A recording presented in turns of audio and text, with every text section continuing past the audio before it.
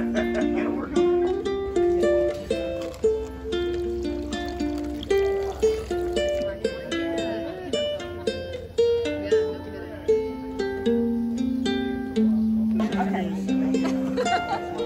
you're going to tell us what to do, right? You just stand for a picture and wait for the countdown. Are you ready? Yes, wait. Make sure we're in the picture. You guys move over this way. This way. Okay. 3, 2, 1. That was my surprise.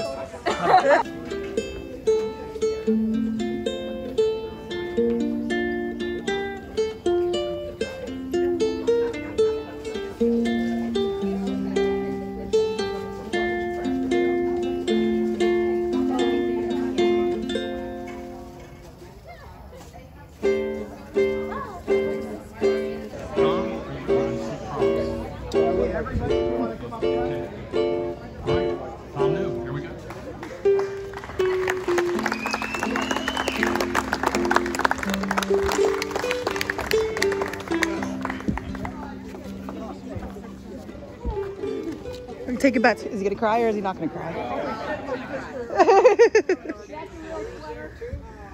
Oh my goodness.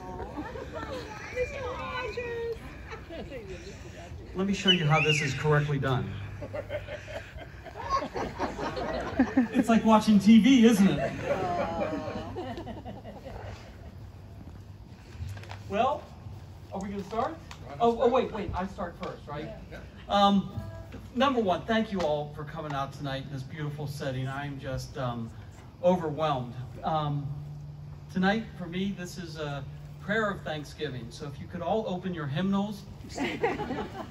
What are you laughing at? Page 54, Psalm number 91.3. You'll recognize this one. This is the one with the secret chord. It's the one that David wrote to please the Lord. Yeah.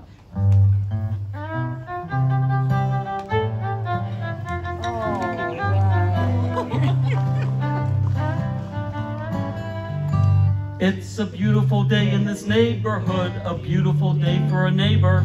Would you be mine? Could you be mine? Won't you be my neighbor? Wait, it's gonna get a lot worse.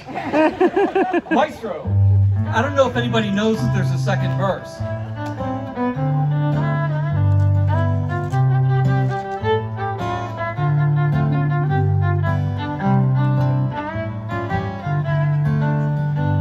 It's a neighborly day in this beauty wood, a neighborly day for a beauty. Would you be mine? Could you be mine? Won't you be my neighbor? So, if you like that, I can tell you that Chris and Julie and I, we're going to be doing, for a second. Do you have to go potty? And let's count to 10. We'll be out at Vallapiano's out by the airport. Thank you all for coming out tonight. I am overwhelmed. This is such a nice party. I want to say thank you to WQLN's incredible staff. If you're here and you could give a woohoo, that would be great. Woohoo! Nice. Thank you for this amazing evening. I am forever grateful for your hard work, your skill, and your good cheer. I can't say enough good things about you, but if I may, you're all Cary Grant and Eva Marie Saint. You're a cold Pilsner in July, grape pie in the fall. You're a malt, you're blue suede shoes. In short, I think you're perfect. The staff's hard work is self-evident. All you have to do is look around here. WQLN is debt-free. We have an endowment to be proud of. We have an Emmy-nominated weekly history series. And our radio station is now rated #2 in the market. Now, folks, I'm not talking about that very sexy 65 plus demographic. No, I'm talking about 12 plus, #2, and that is unheard of for public radio. But best of all, this team, the team that you heard whoop a little bit earlier, they've got a solid plan for moving forward to WQLN's digital future. That digital future is an industry flip-flop from traditional broadcasting. Traditional broadcasting, of course, was sharing a single program with lots and lots of people. And that's different now. Now we're sharing lots and lots of programs with just individual viewers and listeners. And not only do they want this stuff when they want to watch it or listen to it, but on a variety of different audio devices and different kinds of screens. Wow. And so the next team is going to be responsible for that, and the leaders for that work is the next administration. Where is Cindy Spizzarni? Cindy! Way back there, Cindy Spizzarni. Well, actually, you know what? I missed a part. Can I just go back one sentence? I mean, we can edit this, right? In post. Yeah. So I'd like to introduce the new leadership team here at WQLN, and it's really a dream lineup. And, you know, I think that these are the right people in the right place at the right time. And when I think of these folks, I think of the 60 Pirates. I think of the cast of the very first Godfather film. I think of the original Broadway musical, South Pacific. Cindy, you're going to sing Valley High, right? Valley High! Anyway, our next president and CEO is Cindy Spizzarni.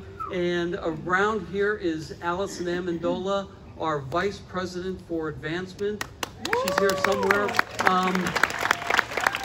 Aaron is there somewhere. He is our engineer. He's our vice president of engineering and multimedia. And it's going to be Aaron's burden that he's going to manage the digital transformation. So Aaron Casio, Allison Amendola, there, right, I see you, and Cindy Spizzarni. But they also have a new director of education. And ladies and gentlemen, let me tell you that Kathy Woodard has been breaking ground not only here in Erie, Pennsylvania, but all across the state. I want to say thank you to all of our volunteers. We simply couldn't do all the things that we're able to do without all of your free, hard work. Thank you very much. But I also want to do a special thank you to our volunteer hosts. These talented artists create more original programming than any other local radio station in town. So whether it's from Next or Next to You, Sonic Sounds, or to This American Tapestry, no one comes close to touching our hosts' encyclopedic commentary or their craft as storytellers. If I had one regret in my life, it would be this. I was never cool enough to dress like Al Lubajeski, talk like Aubrey Dillon, or stay up late the way that Gary Finney does. Or, best, where's Rob Hoff? Understand the very subtle similarities between jazz and hockey. Oh. My wife Fran will explain that a little bit later, right, Rob? But as long as we're talking about Rob, Rob is about to begin his 51st year as a broadcaster. Woo! So, I mean, that's great, right? But to put it into some kind of context, he's already, Frank Martin, the morning mayor, is in Rob's rearview mirror. Nobody in this town has been on air as long, and I don't think there's anybody as talented as you, Rob. I just think the world of you. Happy anniversary. Chris and Julie Moore, who are performing here tonight, they're in their 3rd year of producing a weekly 2-hour variety show. What were you thinking? COVID had nothing to do. Folks, Erie, Pennsylvania, the Erie radio market is size 239. That means there are 238 markets that are bigger than Erie, Pennsylvania, and none of those stations in any of those 238 markets is able to do a weekly 2-hour variety program. Wow. In fact, the creator of the genre, American Public Media, they gave up on it years ago. Wow. Chris and Julie Moore, thank you so much. And actually, how about a big round of applause for all these HepCats, all of our volunteer hosts. Woo! I want to send out a special thank you to our boards, both our boards of directors and our community advisory board. And not just the current board members that are serving right now, but all the past board members that are here tonight. You have all helped me in ways you'll never know or appreciate, but please know how grateful I am for your service. You know, governing a community asset like WQLN is work. It's hard work for these board members. The most common question I get about WQLN is, Tom, I mean, that's not me talking, that's somebody else talking. Tom, what's a typical board meeting like? And I answer, well, they're probably like most other nonprofit board meetings. We talk about Mini Coopers, we talk about sailing, we talk about pipe tools, especially those sexy pipe tool vices. I mean, there's nothing like that. We also talk about 5,000-year-old Mesopotamian literature, and this is no lie. You can, our board minutes are public property. In the last 2 years, Gilgamesh and Enkidu have been mentioned no less than 14 separate times at WQLN board meetings. But still, there's one thing that we really talk about during our WQLN board meetings. It's the thing that has dominated every board meeting over the past 3 years. And that is the weekly fecal chloroform counts from Erie's wastewater treatment plant. Yay, Dr. Nadwarny. If Howard Nadwarny is on your board and there's a worldwide pandemic, do you think anybody really cares about what happens at the corner of Downton Abbey and Sesame Street? I think the answer is no. Our board chair is John Bongiovanni. His vice chair is Glenn Holland. I saw Glenn, there's Glenn over there. Also the host of Saturday Night Movies. And their secretary and treasurer is Howard Nadwarny. And I didn't see Howard yet, but maybe he'll be here a little bit later. Our community advisory board chair is Jeanette Schnars, and the secretary is Aaron. I saw Aaron. Oh, back there in the bathroom? Let's wait. Aaron Seacrest, thank you so much. Big round of applause for the governing boards of WQLN. I also want to say thank you to all the former WQLN employees that are here tonight. And most of them have traveled some great distances. Just to mention a couple, Tracy Ferrier, she interviewed me for this job. Tracy, I still don't know what kind of tree I am, but once I get an answer to that question, you're going to be the first one that hears it. Classics host, Wally Foz, is right here. So when I was working over at JET, I listened to a lot of WQLN. Myron would get, I can't say that word, Myron would get upset. He would say, you know, Tom, we have a radio station, but I listen to a lot of the stuff. So when I met Wally for the first time, for me it was like meeting Mick Jagger. Because I listened to the show all the time. I said, "You're Wally Foz!" And so in his style, he said, "I am." Well done. Lisa Canassi Halsey is here somewhere. I saw her. She is over there. I should point out that Lisa is now vacationing from her first Florida hurricane. And I'd also like to say that I don't think that there has been another staff member here at WQLN that has put up with more shenanigans than that one right there. Brady Lewis was going to be here tonight. I wanted to do a special shout out to him. I'm still going to do it because Brady was somebody that will always be a mentor to me, and I wish him well with what he's going through right now. So thank you all to all the former employees that are here tonight. I also want to say thank you to the Erie's nonprofits. You folks continue to inspire me every day, and you give me lots of great ideas, things to steal. Our community foundation is here tonight. I want to say thank you to them. They are more fun than they are more attractive and more fun than any other community foundation in the country. I want to say thank you to Erie's Media, Erie's Media community. Pam Forsythe is here somewhere. She's back there. Yeah, Pam and I are pulling the string together. She's going to be retired in a couple of days. I want to say thank you to Tom Hagen.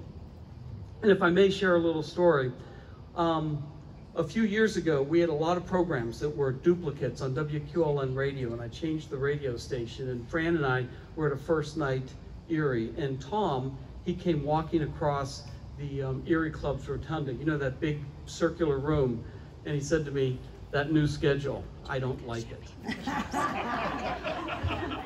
I froze like a statue. I didn't move. In fact, I was there for about 3 days before Jeff from the Erie Club finally put a toga on me and covered me with flour and told everybody I was a statue on loan from the art museum.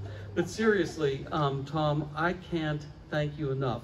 The trust that you put in WQLN is all the evidence that I need every single day when I go to work, that I know that we're on the right track. Thank you very much.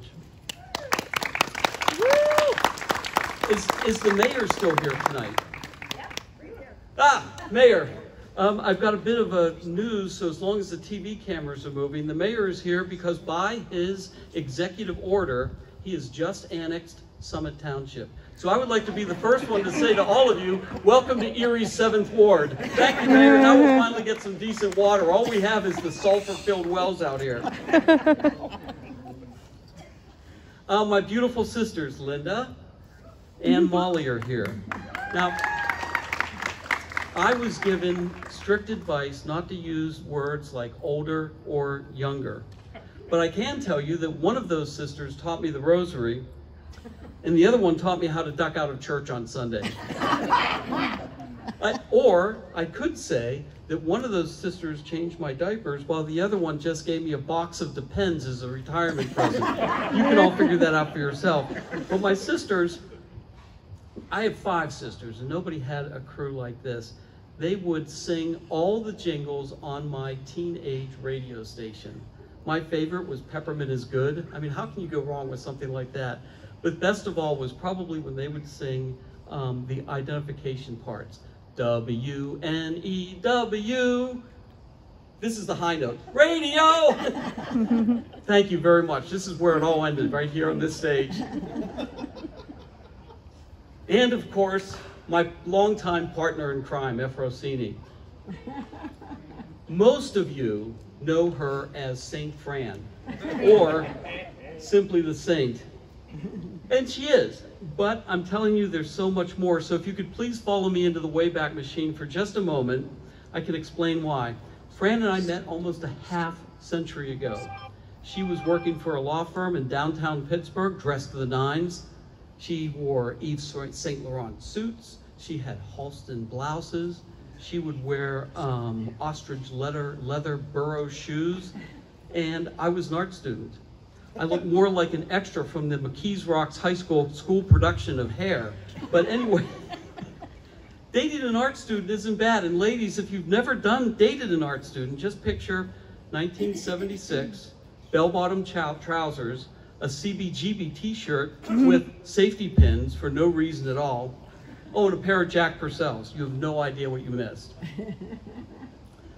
Imagine the courage that Fran had to introduce her art student boyfriend to her parents, or better yet, imagine the courage it took for her to introduce her art student boyfriend to her Greek father, Vasilios Agador Spartacus Roumelatis.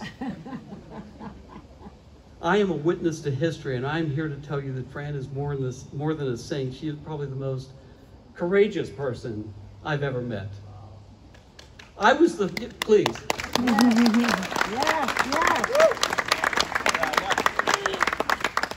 I was the first non-Greek to marry into her family, and much of my worldview was shaped by those good people. I learned a little Greek, mostly swear words that her cousins Nick and Nico taught me. They told me these were terms of endearment that I need to share with Yaya right away. I also learned to duck, and I also learned how to eat lamb without mint jelly. And there's a point to this story, but before I get to it, I think this may be a good time to apologize for my friends at WQED. Where are they? Right over there. So George, Mike, this all happened a long time ago, years before you were born. And none of this is in Pittsburgh East, so you're not going to understand it anyway. Pittsburgh in the 1970s, in the words of the poet, was a true hellhole. It was Dante's 5th level of hell. And if you don't remember that level, or if you slept through Professor Tremont's explanation of Era lo loco ove sin della riero, how'd I do on that, Glenn? Let me remind you, this was the level of the 3 burning rivers, the Styx, the Quiet Riot, and the River Twisted Sister. This was also the level of all the closed steel mills, 14% unemployment, and billboards on Route 65 that read El Quella, Jockey, Pel, Caso, Nero, or into this black sulkiness, there is no joy. So Fran and I, remember Fran? We were living in this closed steel mill town, correctly pronounced still meal, right? Still mill town, in the shadow of one of Pittsburgh's many penitentiaries, when one day she took both of my hands into hers and she said, "Ooh, take my hand, we're going out tonight to case the promised land." And we did, still holding hands. We hopped in our old 62 Bug, a car that, if I remember to change the transmission fluid, had on most days 2 forward gears, sometimes 3. And while still holding hands, we drove through the snow and the rain. We drove through the heat. We drove through the gloom of night. We drove all the way to the tippy top of Interstate 79. And here we found a place like no other place in the world. A town where every man, woman, and child was created just to make us feel both welcome and special. Birds were singing. Heck, people were singing. At the Holiday Inn South, Elvis was singing 2 shows a night. Erie's happiness was infectious. In those days, people used to bug State Street with dance steps that was right out of a Broadway musical. Erie was and remains a town of endless hope, sunshine, beaches, and exotic treats like Staganelli pepperoni balls. Correctly pronounced, Buffalo Road style chicken wings, and 5 for $1 Smith hot dogs with Greek sauce. The town we fell into was a town that time forgot, where all the women are strong, all the men are good looking, and all the children are above average. What Fran and I found here was home. We made a home. We had babies. We raised those babies on Peaches, Sesame Street, and some of the old scripture songs. I'm gonna tell Aunt May about Uncle John. Says he's got the blues, but he has a lot of fun. We sang, "Well, shake it up, baby, now." Shake it up, baby. We all go to the same church, don't we? We also sang the holiest of holy songs to those kids. This was the song that God whispered in Moses' ear early on in Exodus. We sang, "Louie, Louie, uh-oh, we gotta go. Ay, ay, ay, ay, ay, ay, ay." The kids we raised on those songs are here tonight. Alexa and Zach and their loves, Tom and Kelly over there. Thank you so much for being here. Today they live in their own Eries and they have as much fun as Fran and I had. They've made homes and they filled them with babies and lots of music. A day doesn't go by that our beautiful grandkids, Sophia. They're not paying attention. Sophia's in the woods. That Sophia, Ava, and Eli don't amaze me and fill me with wonder. One of them is teaching me how to draw. One of them is teaching me how to fly kites. While the third one, well, he's trying to teach me how to speak cool like Aubrey Dillon. More importantly, those 3 winking, blinking, and nods remind me of how vitally important our work at WQLN is and how important it is that we continue into both a bright and digital future. So here I finish by saying adios, arrivederci, and au revoir, but never goodbye. Because like old Mr. Terminator, I'll be back, but this time as a volunteer. I want to thank you all from the bottom of a very humble heart for this party, but also for being Erieites. Fran and I owe WQLN and Erie much, much more than we'll ever be able to repay. Thank you.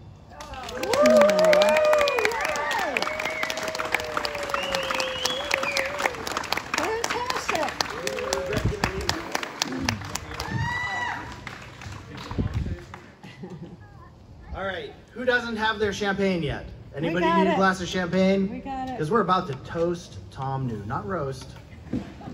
So a little earlier today, I was walking down the hallway and Shannon Farrar came up and said, "Brian, would you like to give a toast to Tom New this evening?" My response was, "Absolutely not." Well, if you know Shannon, her reply was, "Brian, you're giving a toast to Tom this afternoon." So I'd like to open with this. Tom, in your time here at WQLN, especially as CEO, you've driven your staff to consistently assess, evaluate, strive, think hard about their career choices. That's good, right? Really, that's good. But all kidding aside, it's true that we never knew quite what to expect from you, be it a joke, a humorous outburst, a kind comment. But what we do know is that it was obvious how much you adored WQLN and your staff. You always brought a sunny disposition, some positive energy to every event, pledge drive, and auction, and our audience always appreciated that. Now, one more quick note. On my first day, you came to me and said, "Don't suck, you rat bastard." Little did I know at the time that that was actually just a term of affection coming from Tom, and he uses that term rather freely, as the staff here knows. With that said, here's to you, Tom New. You've left an indelible mark upon the staff, the station, and the city. You will always be part of the WQLN family. And as you head off into the world of retirement, from all of us here at WQLN, we'd like to say, Fran, God bless your heart. And Tom, enjoy your retirement, you rat bastard.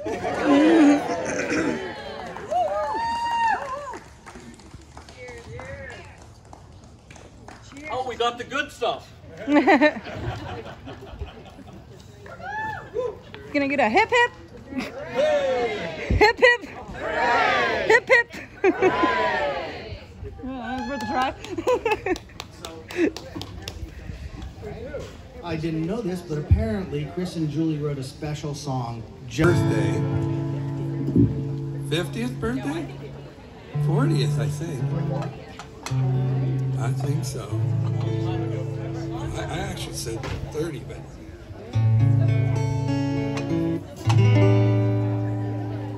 Come on, Tommy. We're losing daylight.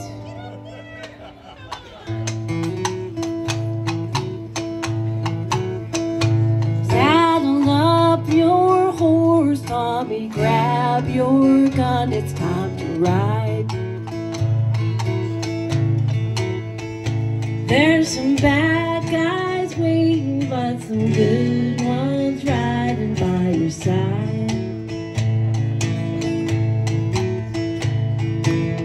You're the fastest gun in all the West, from Canada to Mexico. A silver star upon your vest says, Tommy, it's time to go. Saddle up your horse, Tommy, grab your gun, it's time to ride. There's some bad guys waiting, but some good ones riding by your side. Sitting by the fire at night, gazing at the moon, drinking moonshine from a dirty flask, and gunfights in the saloon. Saddle up your horse, Tommy, grab your gun, it's time to ride. There's some bad guys waiting, but some good ones riding by your side. At the end of a long day of riding, there's a woman who knows how you feel. She's gonna give you lots of loving and fill you with a meal. Saddle up your horse, Tommy, grab your gun, it's time to ride. There's some bad guys waiting, but some good ones riding by your side.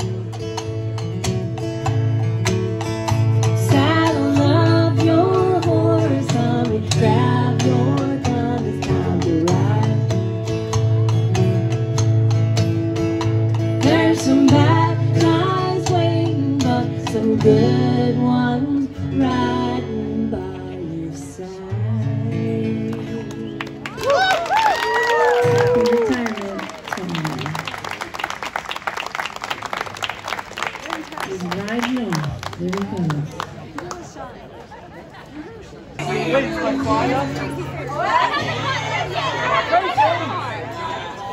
Wow, always trying to photobomb someone. Back up a little bit to get all the people in. Saddle up your horse.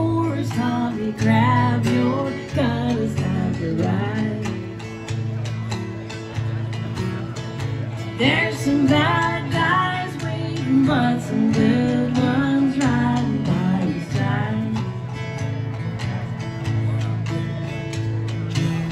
At the end of a long day riding, there's a woman who knows how you feel. She's gonna give you lots of loving and fill you with